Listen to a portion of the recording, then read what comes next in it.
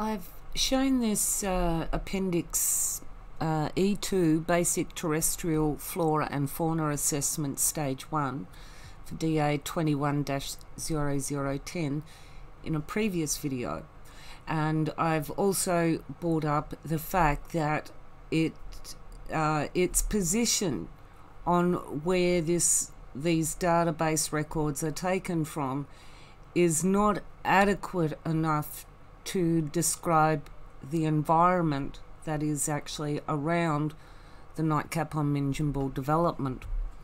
So I'm just going to show you, this was the next page on, this is page 72 of Appendix E2, and giving their coordinates for where they actually put in for that test result.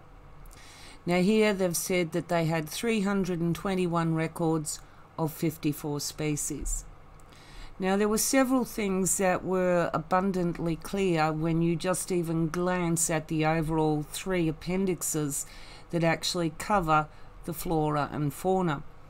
And one of them is, well, there are hundreds and hundreds of species in that area, and many of them have to be protected.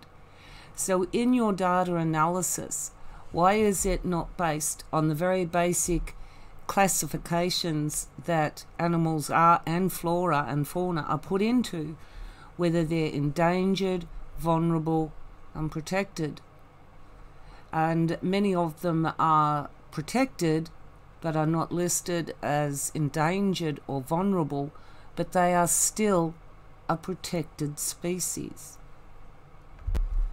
So instead of being a complete flora and fauna assessment, it's wound up to be only catering for those that may be endangered or vulnerable, and it doesn't tend to cater for any others that are actually protected or that heavily rely on the environment that they are in for their survival.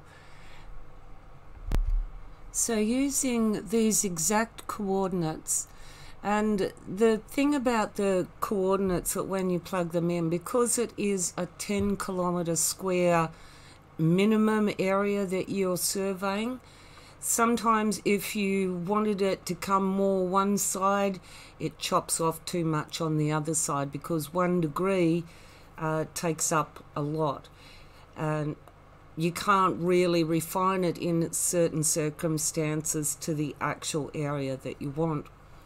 But in doing so anyway, putting in their exact coordinates, their return of threatened species is 321 records of 54 species. And that's on the 3rd of December 2019. So doing it now in 2021, it is going to be inclusive of any sightings that, or records that have been made since then. But generally, you would only have more species that would be added to the list if there was sightings of them. You would not have records disappear of sightings, because these are valid records. They are not invalid records that they would then take out because it's confusing the matter. So this overlay here is the fauna corridor plan. The one marked in orange is the proposed one, and the green one comes through here.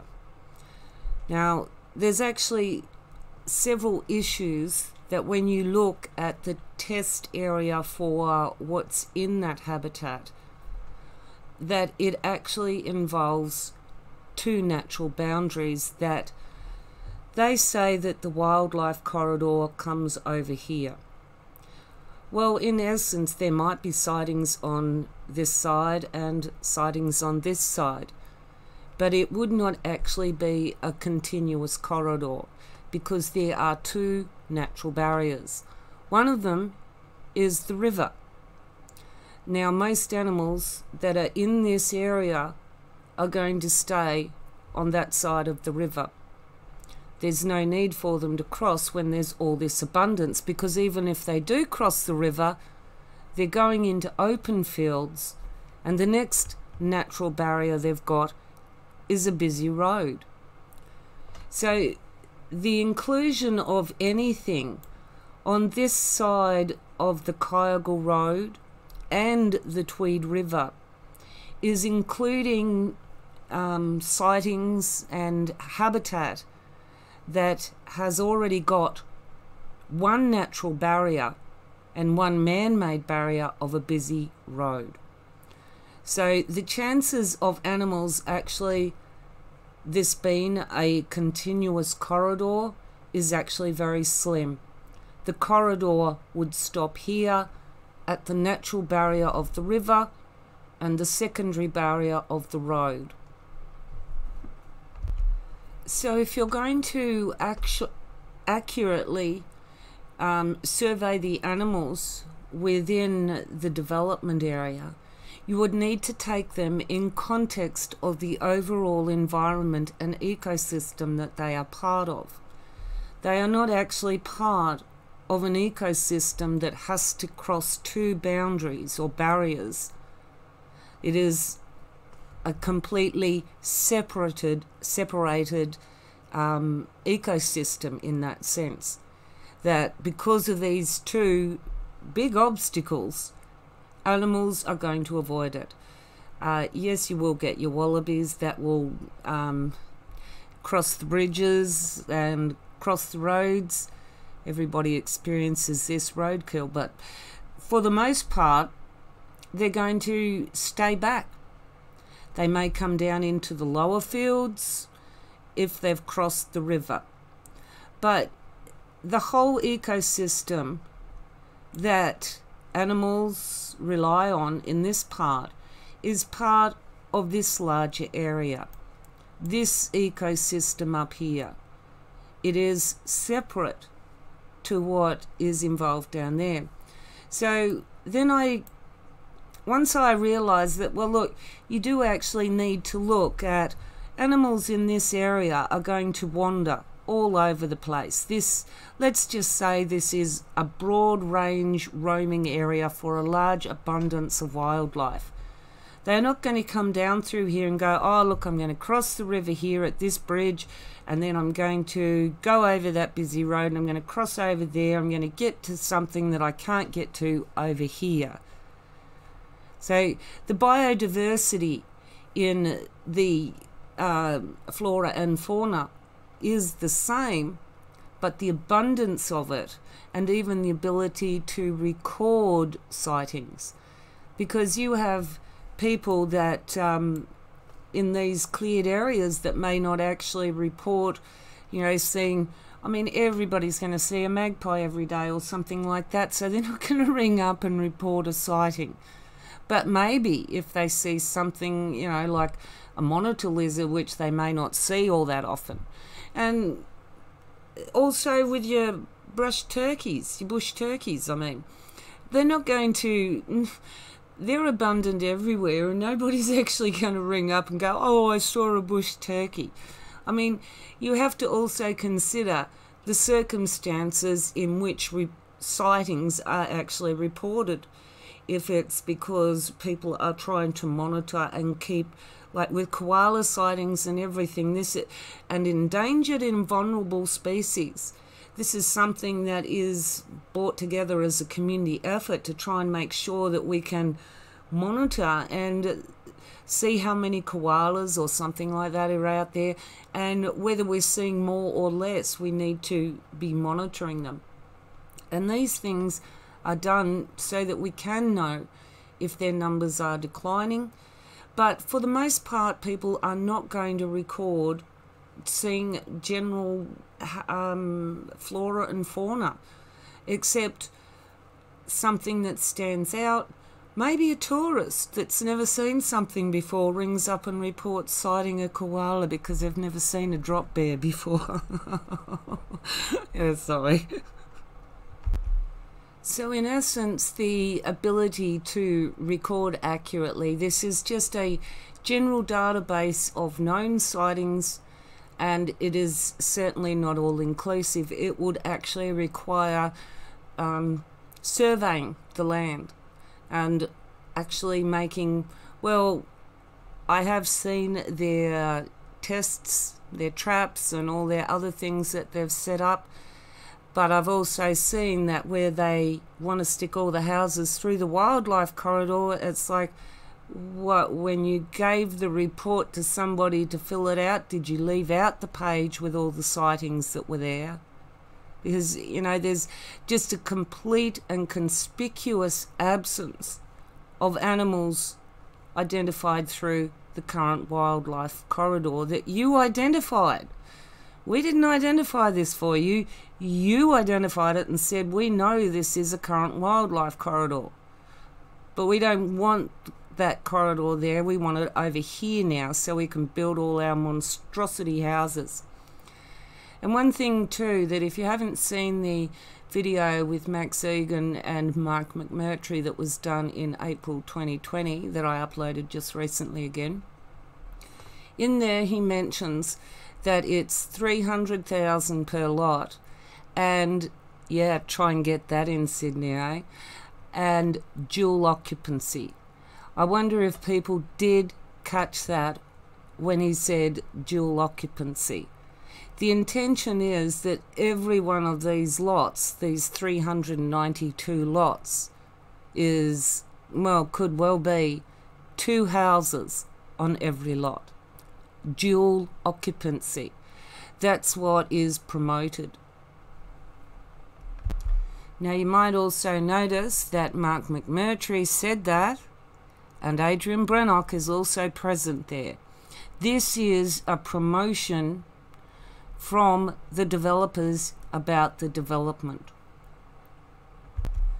So that's a little interesting thing that I haven't got to in any of the DA documents yet to see whether there is provision in there for dual occupancy of a single lot, which it was encouraged and promoted, and this was nearly a year ago now, when Mark McMurtry and Adrian Brennock promoted to bring in the Max Egan fans. You know, you make a down payment of $25,000 or even of $5,000, but to bring them in on the promise of 28 kilometres of sealed roads even. And what's happened to the sealed roads? 28 kilometres of sealed roads has gone down to 26.5 kilometres of very dangerous unsealed roads. I'm sorry, but, you know, the more people you get on unsealed roads, the more accidents you're going to have. And the level of people that intend to use these roads every day, you'll need a tow truck just to cater every day for the accidents that are going to happen. Or people are going to get bogged because, you know, the road hasn't been upgraded or graded this year and it's all rutted and pitted out and, you know, you can't get anywhere. And your car got stuck. And so these are issues that people are just not thinking about. These unsealed roads in themselves, for the level of traffic that they intend to put over it on a daily basis, is completely unsafe for all things involved. The wildlife, the people, and yes, how much is it going to hurt when you have a car accident? Is it going to be one you survive? And you see, being on dirt roads too, if something jumps out in front, you know that you can't slam on your brakes because you've got no grip, you'll slide out. So the best advice would be to actually just keep driving. Drive through the animal and don't try and avoid it. So otherwise you could end up spinning your car out and yeah, going head on into a tree, which is only going to be 6 metres either side of the road that you're on, because the roads are currently 2 metres wide. They need to make them 6 metres wide. They'll only be chopping down 6 metres wide worth of road. They're not going to be taking more because that's just going to cost them more money that they don't want to spend. So back to the wildlife corridor anyway. So in looking at what the actual environment and ecosystem is that they would disturb. You have to look at it in context of what is on the northern side of the Tweed River and Kyogle Road. You cannot include what is on the south side of that, because you have got one natural barrier in the river and a man-made one, very dangerous for animals, and animals know it. So other than your birds that can fly safely past these barriers, you're going to have a fairly limited ecosystem that is able to go past these natural and man-made barriers. So most of what you want to be looking at is going to be living in through these areas, not over on the other side.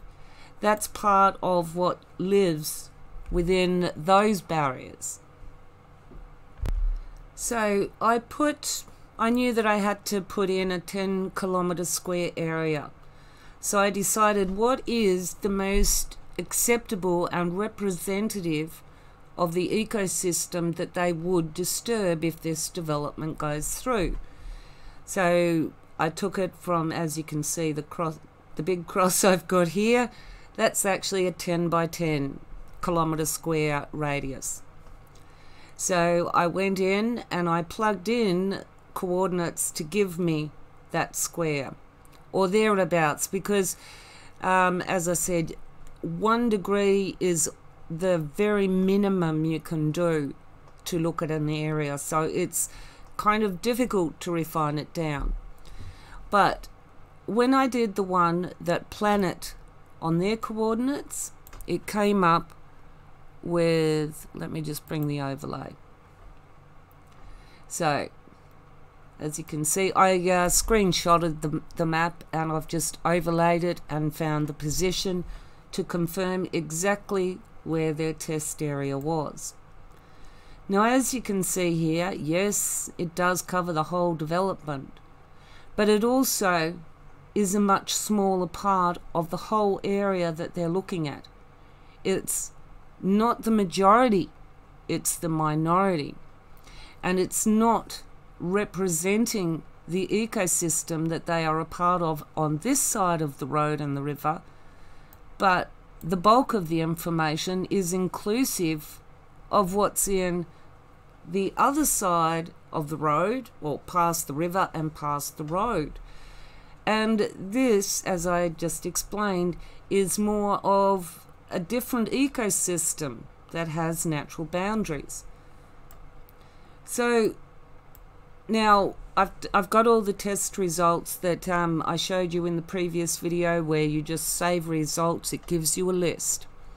There are 712 species that are listed within this square. Now this is the square that I went for.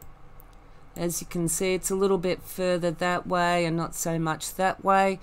That was because of the inability to refine it anymore. If I brought it down any more this side, it would actually start to exclude the development boundaries.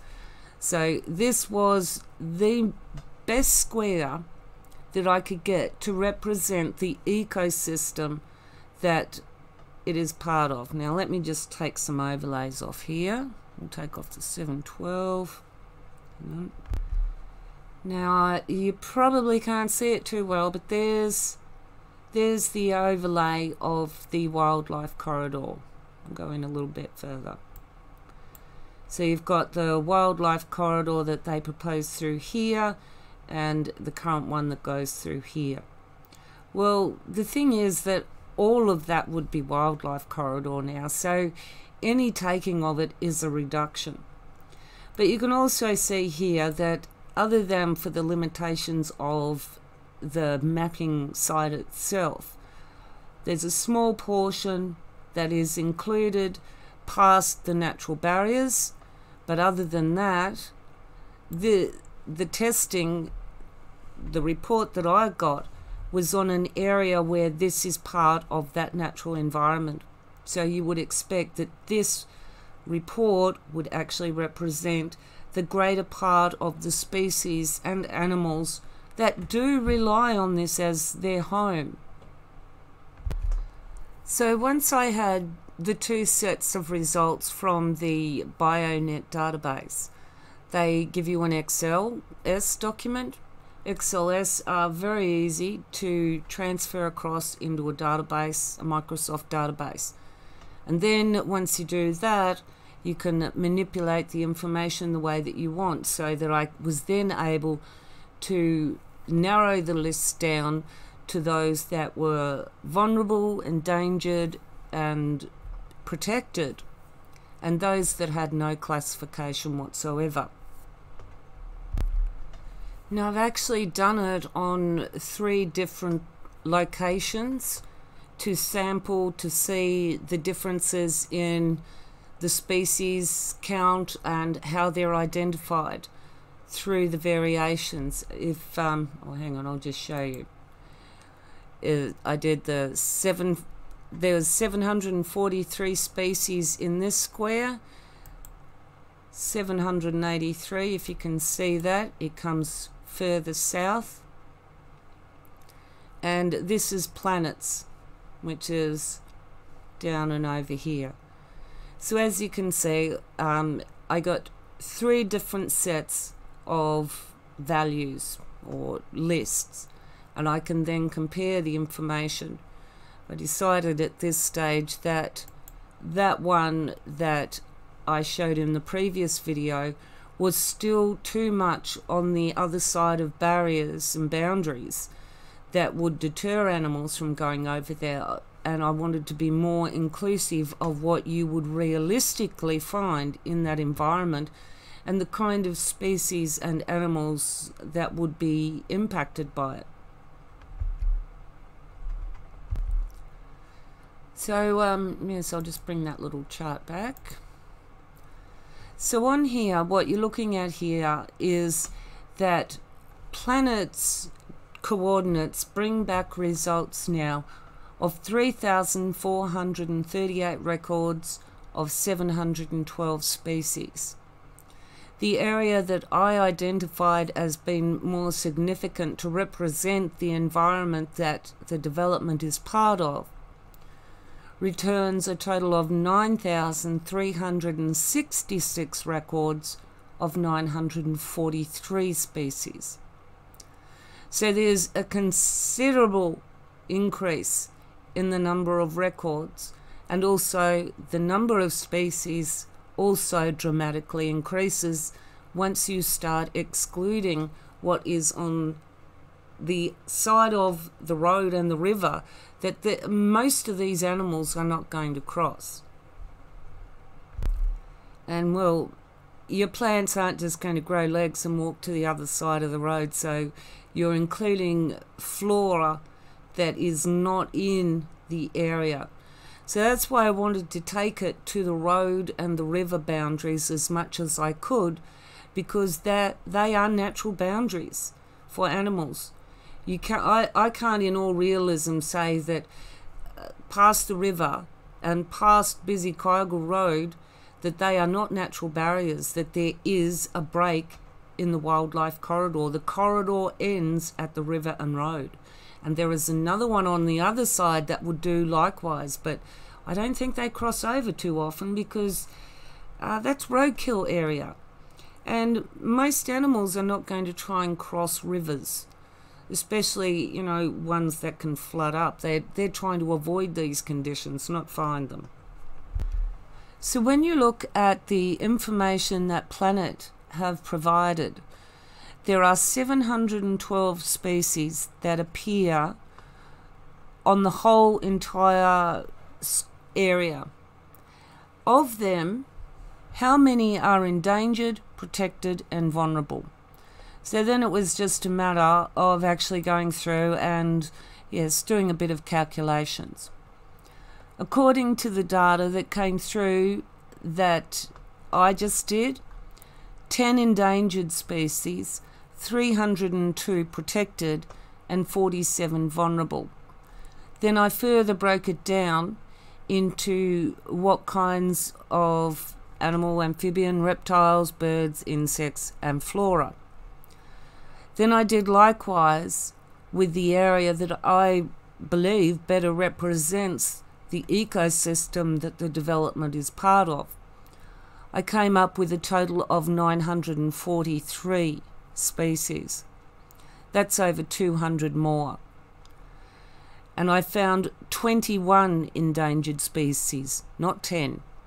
I found 339 protected species, not 302. And I found 52 vulnerable species, not 47.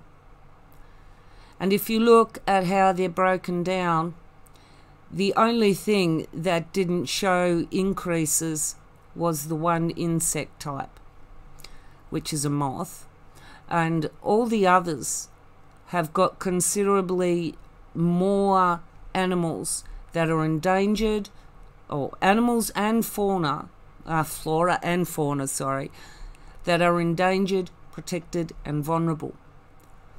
So if you do actually take an accurate look at which area they will be impacting with the development, they are not going to be impacting past the river and the road. It will only be on this side of the river and the road. So in looking at that, they are impacting 943 species. And you can't say that they're not, because any removal of habitat, any killing of animals in car accidents, or that now they haven't got a safe home, their breeding practices go down. You killed them when you knocked down the tree even. You didn't know they were in there. None of this is acceptable. There are over 300 protected species in this area alone, and they have failed to even consider that these are protected. You know, there's hundreds and hundreds of protected species within this area, and they intend to devastate so much of the habitat that takes away from the natural ecosystem. It's just, it's mind-boggling. But if I was a town planner and I didn't want to make it look so bad, I would leave out the protected species and only focus on the ones that might cause a bit of trouble if we displace them, like the vulnerable and the endangered ones. And yes, when we do our little 10 square kilometre check, we can push it over into an environment that isn't applicable, covers a lot more grazing area and cleared spaces where there is going to be a natural reduction in sightings. Yes, you can see how did they play around and pick that particular location. As I said, if you are going to impact an environment, you have to look at the environment that it's contained within. And this side of the road and the river is its own contained environment and ecosystem. It may expand all the way up and around here. I mean, they would avoid the open areas except the grazers, but most of them are up around all this area. So anything coming out of here is going to take a big chunk out of an already existing wildlife reserve for both the plants and the animals.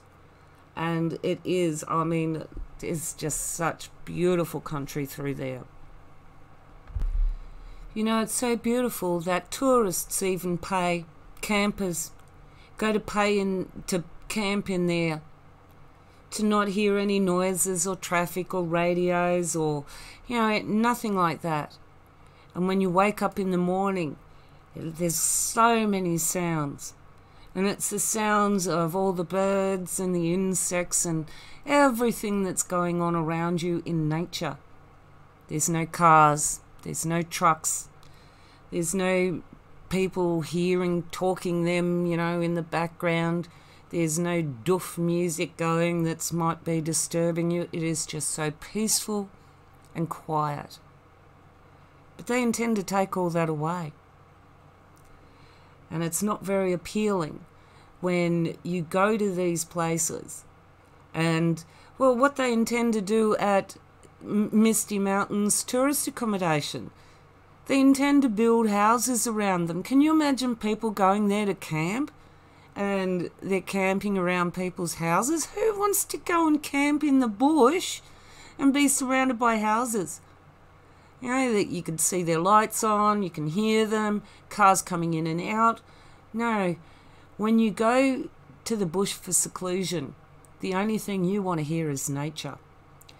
And if 392 places are built, well, let's say double that for dual occupancy, that's going to be a lot of people, a lot of activity.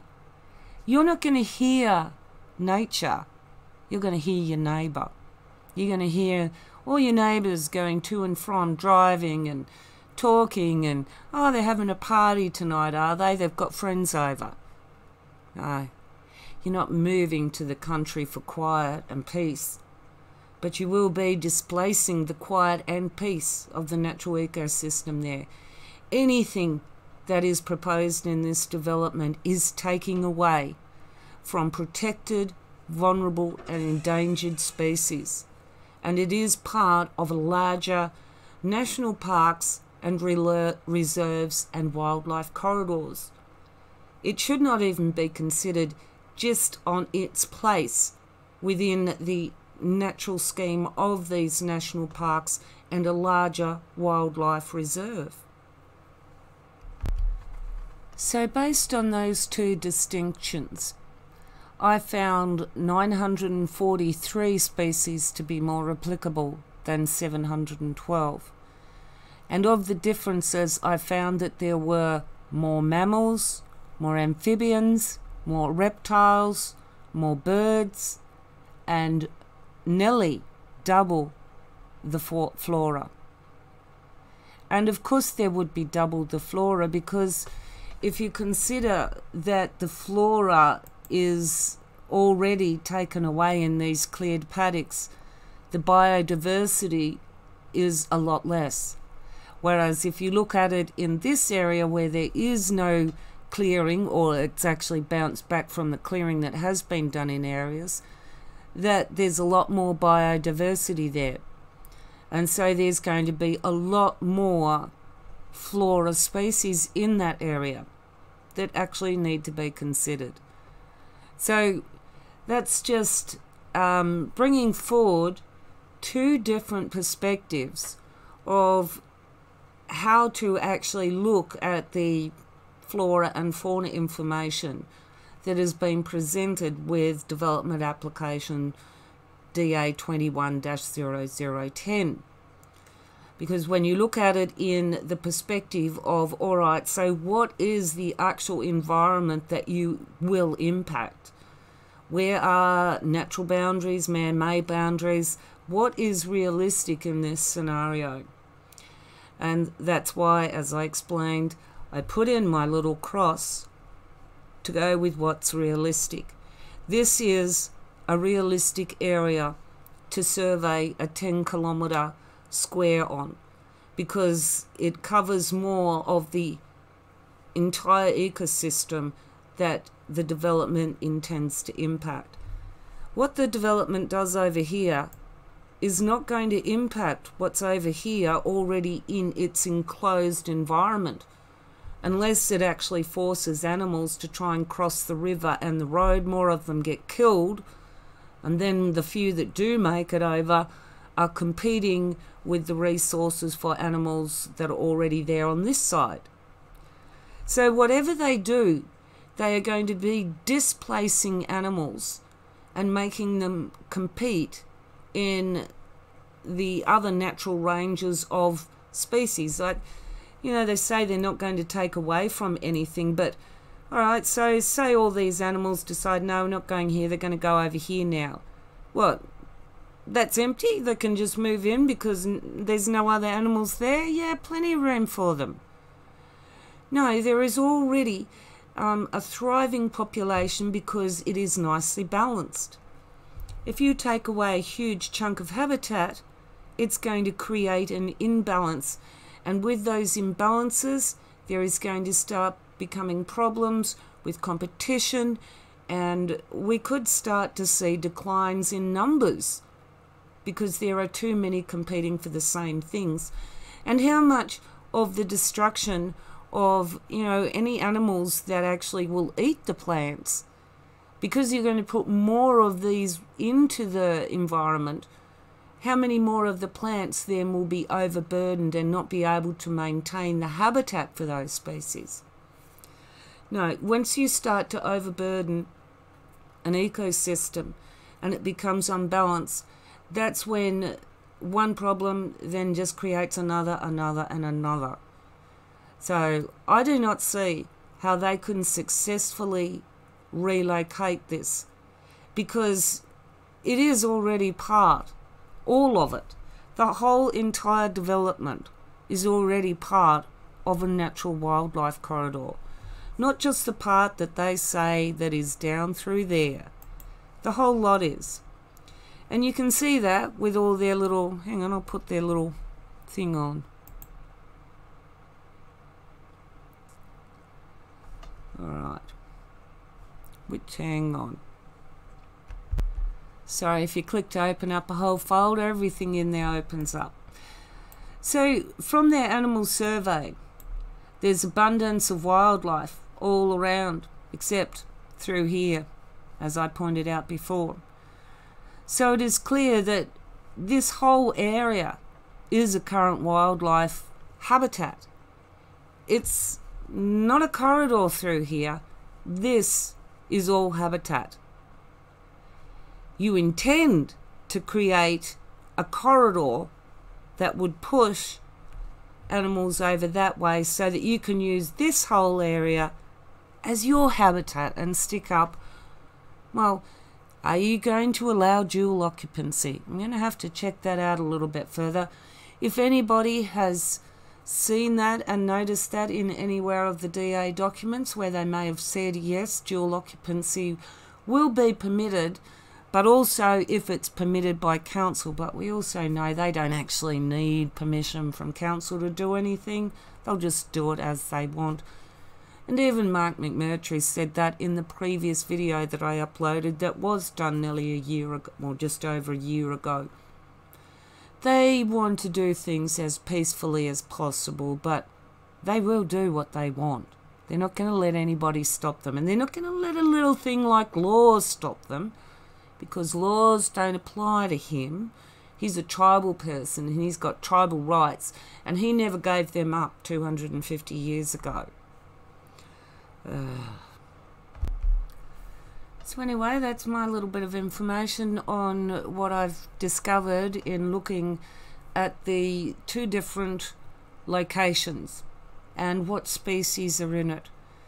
There is a vast difference between the species that Planet have recorded and the ones that I have identified in this unique environment on the other side of the river and the road through the whole national parks and reserves area. If you wanted a copy of the database so you can manipulate your own information to get to see what kind of species come up in certain things, those that already know and have my email address, just drop me an email. I'm happy to share these things that I have done with you. But you know what? Considering what bad job Planet have done on all this stuff, I'm not going to upload it publicly so that they can correct all their work by using mine. And on that note, I'll say catch you next time. Bye.